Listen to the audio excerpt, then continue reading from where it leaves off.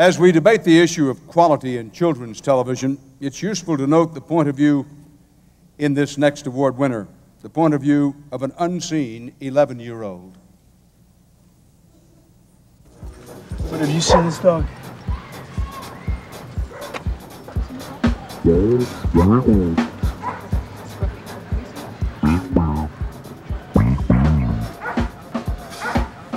Sorry.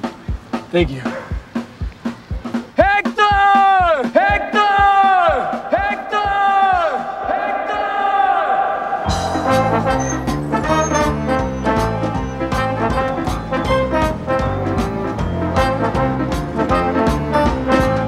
That sort of concludes our lesson today. Tonight in your journals, class is almost over, and Johnny was waiting on the corner. I had a bad feeling that Hector was still missing. But I want you to remember that when calculating speed, the formula, it's always the same.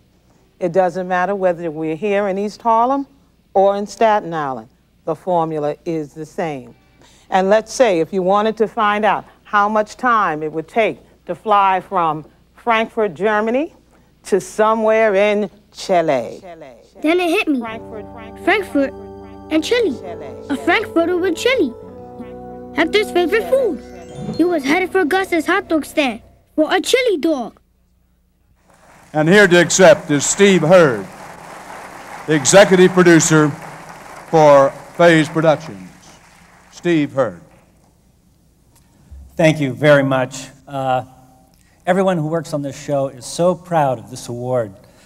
I'd like to thank the extraordinary Kay Toliver from PS 72, our remarkable cast who bring Eddie to life, the National Science Foundation and the Department of Education who made the production possible, PBS for taking the show into the classrooms all across America, and on behalf of my partner, co-creator of the Eddie Files, Rob Mikuriya, co-producers Kathie Heard, Keith Miller, and Dave Hendry, we'd like to thank the Peabody Board and the University of Georgia for this very, very special award. Thank you very much. We're very proud.